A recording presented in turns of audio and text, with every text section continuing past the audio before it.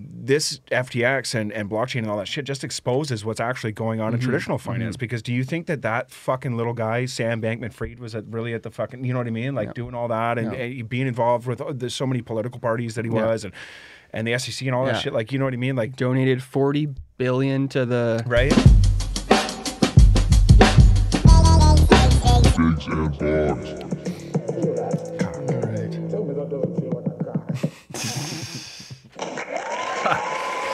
Hey guys, welcome back to your future handle, Biggs and Boggs. I'm Marty Boggs. And I'm Julian Biggs. And we got Spencer on sound and screens. Thanks for joining us today, folks. We like to come at you about once a week or so and talk about some subjects that we believe will benefit your future hands. So let's get right into it. Smash that like button, wherever it is these days. What are we up to today and how can we plan for tomorrow? Julian. Thanks, Marty. Good to be back. Today, we're going to talk about the CPI numbers and the possible interest rate coming or maybe not coming this week. Marty's got a story to tell us, so we'll see what's going on there. And of course, as always, we're going to get into it with a markets go. Ooh, markets go. Do it. Okay, so I got zoomed out so we can see this is a span of what's been going on this year or since the double top or the bear divergence that we had at the end of last year, but we are going to get zoomed in to see what's going on. But this is what's played out for this year. We're coming into the end of the year, so let's have a look on the bigger scheme, zoom out a bit. And it's been going down. You know, it's been going down. Down, They say we're reaching a bottom, but what is going on? I said we we're going to be floating around in this zone for all of December, and that's clearly what's going on. But we are just riding the top of this this range here, which is 17.2, hovering underneath 17.2 into this apex here in the next zone between 17 and 18.2. So what's going to happen here? We do have the release of the CPI numbers, so the Consumer Price Index is basically an average of the price change in a cost of basket of goods and cost of living and things like that. And they do that every month and release that to us. So the numbers have been getting softer because they've fucking crushed the economy this year. And tomorrow, I think that we will have a little bit of a softer number coming out. And there is now talk of them potentially stopping the interest rate hikes. Pivoting, potentially. You know, which doesn't necessarily mean stopping, but maybe softening, rounding it out. Yes. Getting towards the top. And, well, that's what people are looking for, the top, right? Yeah. And then, but if we go into 2023, so the plan was to be at 4.5 basis points. So if we you know, have a little fake out here in December, potential little fake out here in December if they don't raise the interest rates, have a little bit of a pump here, and then in January they crash the market on you again. So I'm personally skeptical. There's a lot of people that are starting to lean bullish now. You can see that there was a big purchase in the charts today as well, but you can see the dailies just chopping it out here sideways, and still, you know, we're running into this resistance, and in my opinion, we are below the support we need at this point. So 17.2, 17.3 is where we need to get above. This week's going to be a big week, and isn't it funny how we have these numbers coming out this week, as well as what is it, on the 14th they're going to be doing the rate hike announcement. So this week is substantial for numerous reasons, and we're coming right to that descending line of resistance. And you can see I have two lines of resistance. Show me the charts, here, I'll tell you the news. So if we zoom back out, I have two resistance lines here, and one ranges. It's just nutty how that always plays out. One ranges from the previous high, and then one from the more recent high, and I actually have it from the first and not the other part of the bearish divergence there. But anyways, we're getting right to it. They look a little different. It's a clear trend line. We've hit it multiple different times, and now we're getting right up to it as we have a big week among us. And on the daily chart there, we're days away, just like we're days away from these announcements.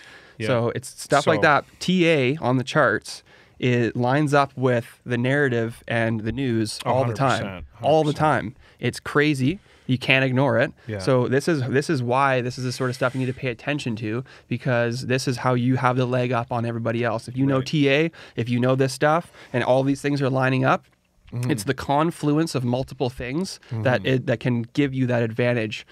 Come tomorrow, come the next week, come next year, anything that's happening in the future. This is how we figure it out. This is how we have at least our best guess at figuring it out. And yeah, that's true. And then, like, this honestly looks like it could be a little flaggy, but yeah, it does look like a little bit. Well, honestly, so if we break out and we see a retest, and then we have dovish quote numbers, which are less, coming down. Hawkish being harsh on the economy, dovish being soft on the economy. Then we're due for a potential up for maybe a little bit, but like you said, so the original percentage they wanted to get to, I believe, was 7% because inflation was on average 8 or 9. Raise it to 10. Fuck it. Just well, the law of whatever Taylor's law says that whatever inflation is, to correct it, you have to raise the interest rates that much, right? So we were at 0. Inflation year over year was around 8%. So they were quoting in the beginning that they're going to go to 7 over a number of months, right? And then they're realizing that even at 4%, it's really damaging the economy. Well, it's funny because, like you said, we've talked about this in weeks past in other episodes that they're so disconnected from the situation. They're just going off the numbers that they're getting, right? So they don't actually know what's happening. They have no idea what's happening. And people like the Fed is just the Federal Reserve that makes the decisions in our monetary policy and decides what is best for us financially is 12 people. Yeah. So 12 people sit and decide what's best for us financially. Not connected to us whatsoever. Not connected to us, outside of government control. They don't even have to answer to the president, just so they have the ability to make decisions on their own and what they think is best for the economy. Which is a private company. It's fucking 12 fucking people. By the way, a private company does this. So, well, they're appointed by the president. But it's privately owned. It's not privately owned. It's a government sector not controlled by the president, but is still appointed by the president. So it's like this weird fucking gray area. What is it? So let us know in the comments. What is it? I want to come back to the charts for a sec here because I was talking about the SPX and the S&P 500. So we'll say it again. It's the 500 largest publicly traded companies into one stock index, and this basically drives the market, right, based on their capitalization. So we call this top here. So again, we're seeing all these bearish divergences in the markets. Where's my brush? So we had the bearish divergence there, and we called that top here. So now the question is this actually a fake out dump, and we're going to see this bullish momentum that everyone's talking about, or is this going to be confirming that, oh man, if these freaking brush could just go away here so we could get back to moving around. So if this is broken out of the bullish momentum that it had, this is exactly what happened in Bitcoin. It had a bullish trend, then the SPX had its bullish trends. Though this pushes the market, I find that the pattern is actually lagging from that of Bitcoin. So we had the bullish trend in Bitcoin, and now we've had the bullish trend in the SPX, and this could potentially be confirming this breakdown out of this trend here. You can see we've broken out of the ascending channel and confirmed another test of this resistance line, and now back on the downside. So this week really will tell us, right? Will we get a bounce, or what's gonna go on here, right? So this could very well be a fake out dump, and then a confirmation, and then boom, this thing goes. That's back what I was going to say. Always keep that in mind. When you see that fake pump, it usually goes down. You see that quick dump, it usually goes back up. That's right. Because the market makers are pushing the market to where they want it to get the price they want for it before they go the opposite direction. And the thing is that they don't necessarily care where the price is, though, either. No, they just care what they can do to it because they're going to go to where the liquidity is. So if you put your stop loss or you put your orders or wherever, they're going up to where they can take your money. So if you're trading, always pay attention to the funding rate. That will tell you if the funding rate is negative, that means there's more pressure to short the market. That means there's more money above the price that it is. If the funding rate is positive, that means there's more money below. So a lot of the times, as long as you're not using too high of leverage, you want to go against the funding rate because that's usually what tells you where the liquidity is and where the market's most likely to get pushed. It will be most likely a quick move, though, because they go up and scoop up the shorts before they go down, or they go down and scoop up the longs before they go up. Yeah, exactly. So, it's crazy that we came to this time and we called the top there and we called the bottom numbers that we've seen so far for Bitcoin. Whether or not it's going to go lower in the New Year is really going to depend. Big news is going to be a big week. Really going to depend on whether or not the interest rate goes up. Going to be a big week. Pay attention. There's lots of stuff. Lots of contagion still spreading throughout the markets. A lot of people are saying that Tether is going to go down and it's going to bring Bitcoin down to 10K. And it's like, so it's funny because... Dude, I think that'll do a lot more damage than that if it's... if Tether tanks, it's going to be a big deal. Yeah. Definitely going to want to pay attention to it. So this is supposed to be on the... But is it going to tank, though? That's the question. Wow. I feel like they've tried to depeg Tether multiple times. FTX was going to tank either, right? That's true. Anything's possible. We're in this for the long run, so it's all good. We're DCAing. We're not all in. Yeah. We're not going all in. And it's funny because other YouTubers have actually said that maybe now is the time to go all in. I've heard it said on other shows that this is the bottom's in, let's go. And then obviously everyone's saying this week that's coming up is going to be a huge week. The unfortunate thing at such low numbers is that if it drops $5,000, that's a huge percentage. That's a huge percentage at these lower numbers, right? That's why, I don't know, it's hard to just go all in. I don't know. I've never been the all in kind of guy. So I got this. Here's actually here's Bitcoin versus Tether on the monthly time frame too, and as you can see that we're actually getting back to the highs of 2018 here, 2017 and 2018, right. from that bull run there. We're actually just sitting right on top of that, right? And I don't know, to me that is a little bit significant as it nears this apex here from the resistance top, the last value high as well. So what basically everybody is saying is, despite a black swan event, this should be bottom. Yeah. Technically speaking, it should be bottom. And if something happens in the macro environment that's going to just crush the economy, then we'll see another low. You can see the lack of movement. We've gone completely sideways in this whole month. In this candle this month, right? Yeah.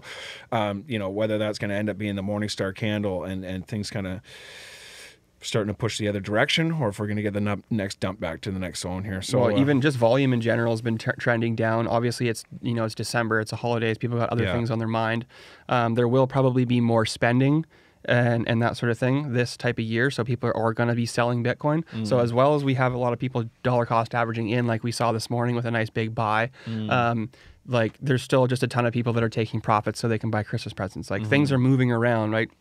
It's funny because this type of year is so commercialized. It's for a reason. It's because that the whole year there's so many things that nobody's sort of like, they're just trying to do their own thing. But at the end of the year, everybody's buying. Like it's in your upbringing. Everyone's buying. Like so, there's businesses out there that literally survive their full year off of their December income.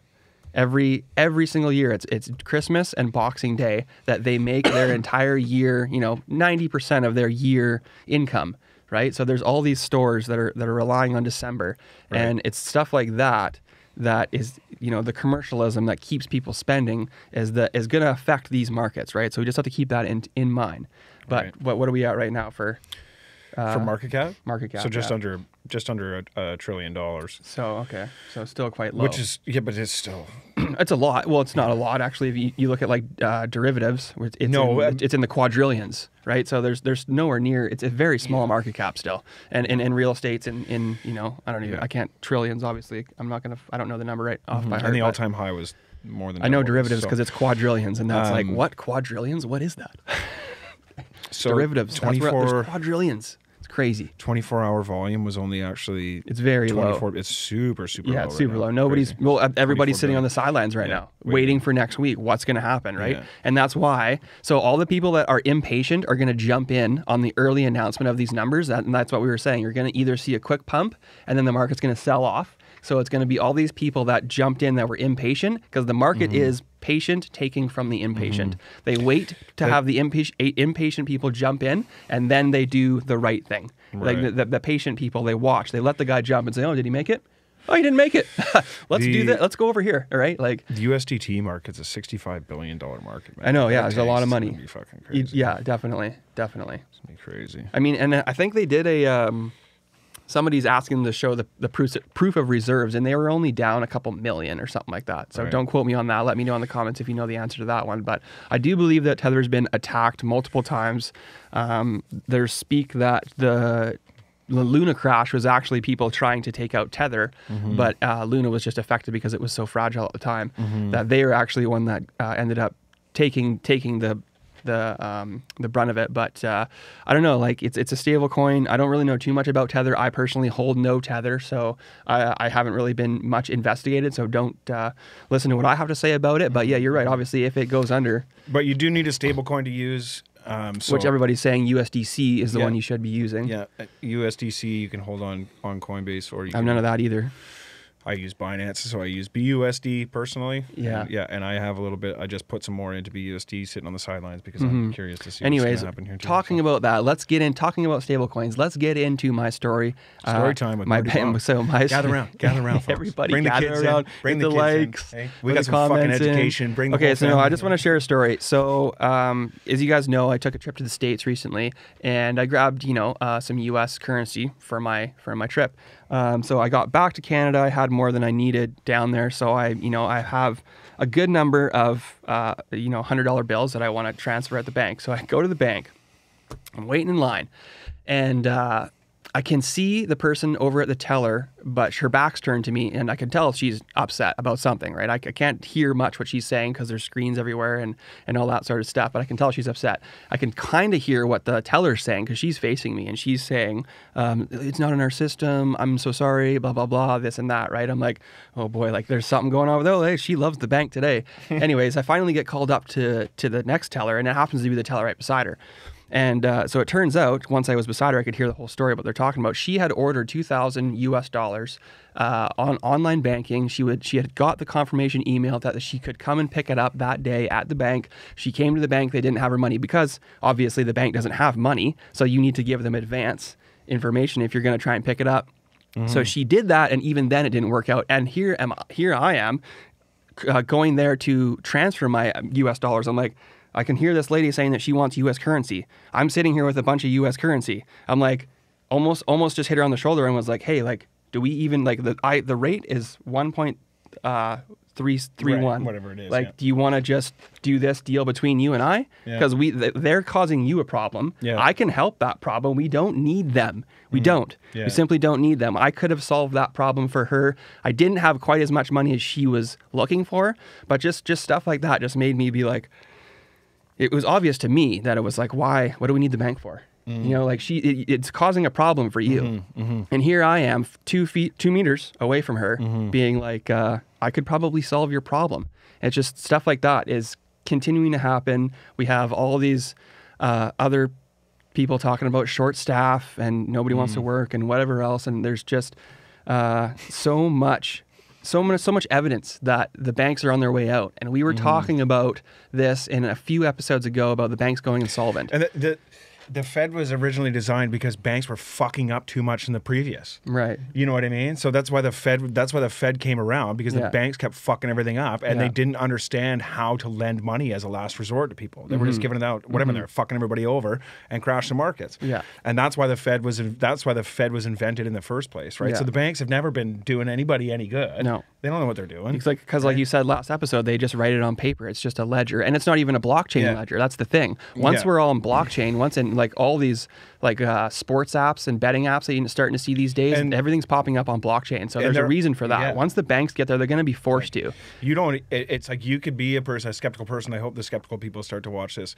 that I've been speaking with lately. And you don't have to believe in Bitcoin, and you can think that it's not real or it's fairy farts or whatever. Yeah. But blockchain is very real, and it's amalgamating into our system. Yeah, very quickly. Every day. Very quickly because of the efficiency of it. It's undeniable. And as long as that's going to happen, you're always going to have access to your Bitcoin. And it's funny that we actually talked about the power grid thing on one of the episodes, but it's like people do experience power grid issues, but it's like if the whole power grid goes out, like the whole world goes black, you know what I mean? You got way bigger problems. But I even noticed there in Paris and other parts of Eastern Europe or whatever it was, Northeastern Europe, they're experiencing power outages and things like that, right? So access to these things might actually be, an issue to some people at certain times. Exactly. But it's like the whole power grid's not shut down, and you could still use crypto on blockchain to get things to where you need. And who's to say that they're not just doing that?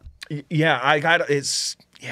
It's just a possibility. Right? It's a possibility that they're just doing that. Yeah. Just saying like, oh, hey, like people are relying on all this stuff this much, and we're threatening them with taking over ourselves by ourselves, doing it. And it's like, well, we still have this, so they're going to flex what they can, right? But they can only flex so much because they hire people out. Like they're the people that are in control aren't the smart people. They hire people out, and they're just impeding the progress of innovation too. Like they can't stop. Of course this. They can't stop this stuff because they have to pump the brakes because it puts them on the same level as us. So they're going to do their absolute, the most they can to hold on to their wealth, to hold on to their power. Like we all know, like all the classic, Jesus, what's his name? Shakespeare plays where the royal family, they everybody thinks they're so amazing, but they actually are so fucked up because the power just fucks with you, right? And the thought of potentially losing the power fucks you up even more. Right. And here we are, all just like, you know, we got nothing. We've got nothing to lose. We don't really care. Like, we got to go for something. Yeah. So like, and that's why they're freaking out. That's why you're seeing them flex these, you know, doing their whatever they're doing, but like stuff like that, whatever they can do. But it's not going to last forever, like you said. No. Like you said. But another thing too is with the banks going insolvent is we have word of a bank in the States. It's a very big and old bank called Bank of the West being bought out by BMO, which is a newer, younger Canadian bank. I think this is very interesting because the Bank of the West, very old, probably has a lot of debt. So now we have a new bank, younger bank, Bank of Montreal from a younger country, buying them out. What this seems like to me is debt consolidation at its finest. That's all this is. So this is what happens. This is what has happened in a lot of the crypto without exchanges. Debt, the economy doesn't keep going, though. Right? Exactly. Right. But this is what happens with all that we've seen with the crypto exchanges. Say FTX was going to buy Voyager and whatever else those other ones. I didn't pay too much attention to it. But they're going to buy them. Then Binance is going to buy them and blah blah blah. The reason that they're doing this is because these banks or these platforms or whatever just don't have enough money to. They've given out more than they have. Simple as that. So. And when people start asking for their money, which a lot of people are, because a lot of people are starting to wake up to the fact that my money may not actually be in the bank. Just because it says it on this piece of paper doesn't mean I can actually go there and get it. It's just an IOU, right? So people are starting to pull out of the banks, and we're seeing it happen a lot. Yeah. Personally, if I were you, I definitely would make sure that you have a bit of cash on hand, start to DCA out of the banks. I personally did quite a bit, and I'm just doing things that are like strictly through the bank, like my mortgage and that type of thing, right? Just because, but I actually pulled my mortgage out of the bank, and I'm up through a private lender. So it's like I'm getting away from the bank almost entirely. I went all in. Yeah, yeah. I went last year mostly fuck around to like 29K, but. You know, I've bought so much more since then too that it's not. Yeah, well, you keep generating income, and we keep moving forward and all that sort of stuff. Always earn revenue, earn cash to buy assets. Yeah, you need to continue to earn, and then use the value of your assets to buy liabilities. But just this just proves to me that the same thing that happens with crypto exchanges can happen to the banks, and we just need people to realize that it's not. Well, like if people are just like I've talked to people about it, like, what do you mean? People have millions of dollars in the bank. Like if you need to go get some money, they have it. But what happened with FTX? That's been happening with banks for a fucking century already. Exactly what happened with FTX, right? But you don't hear about it. That's exactly what happened in 1907 or whatever it was, right before they brought the Fed. They brought the Fed in, right? So it's like this FTX and blockchain and all that shit just exposes what's actually going on in traditional finance. Because do you think that fucking little guy Sam Bankman-Fried was really at the fucking, you know what I mean, like doing all that and being involved with there's so many political parties that he was and the SEC and all that shit, like, you know what I mean, like donated $40 billion to the Democrats and $20 billion to the Republicans or whatever. I think it was actually ended up being more. I think they covered more than that. It's like basically all the money that you put into FTX that got given to your officials or your senator, happens whatever. With your money. How brutal is that? Happens with your money in the bank though too. So exactly. It's like people need to understand anywhere you put it. You know. So now we see. Yeah. Blockchain is exposing everything. We have Elon talking about he's going to expose everything. Things are happening. Things are happening real quick, and 2023 is going to be a huge year. 2024, I hope your DCAing is going to be the best year for you. Keep DCAing. And you got anything else for him, J Biggs? No? Bitcoin's game. Biggs and Boggs out. Peace. Peace. Biggs and Boggs. Ding dong. Ding dong.